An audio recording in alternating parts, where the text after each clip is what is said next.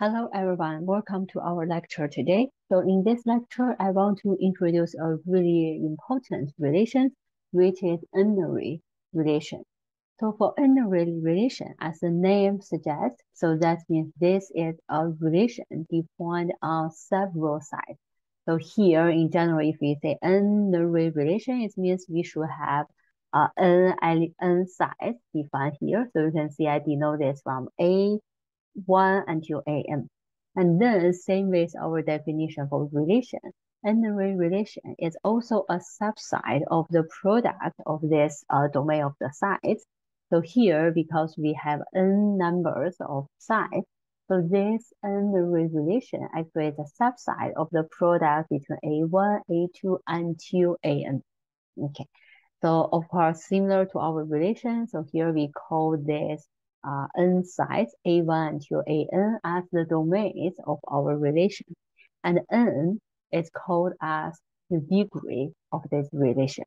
So now you can see previous we learned the relation defined in one side, in two sides, like A times B.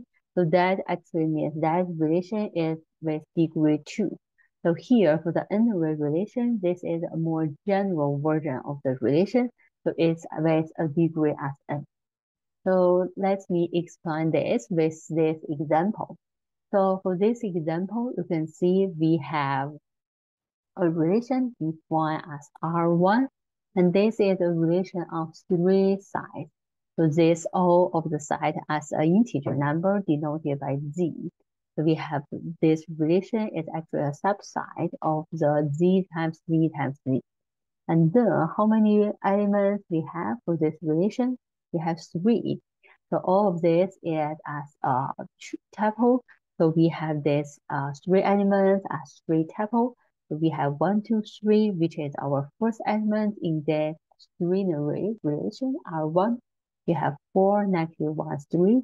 Both three numbers come from our three integer sides.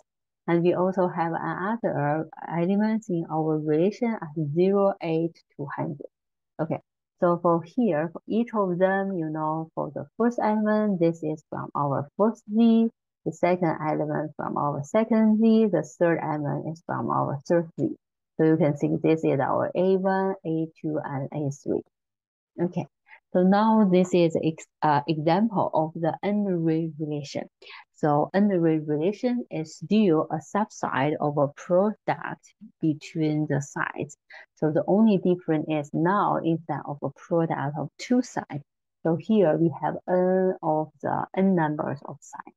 And then when we write down the elements in our relation here, it's how many elements we have here in this parenthesis. This is just the same with our degree of this relation.